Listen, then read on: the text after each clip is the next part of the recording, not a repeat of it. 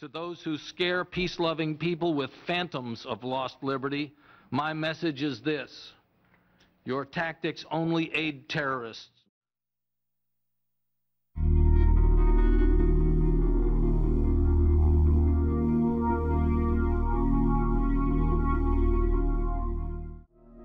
America was in shock.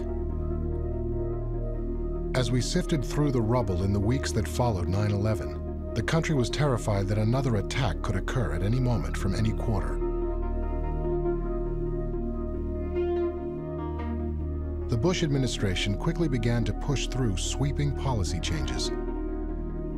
Before anyone had a chance to understand what went wrong, he proposed fixes that went far beyond fighting terrorism.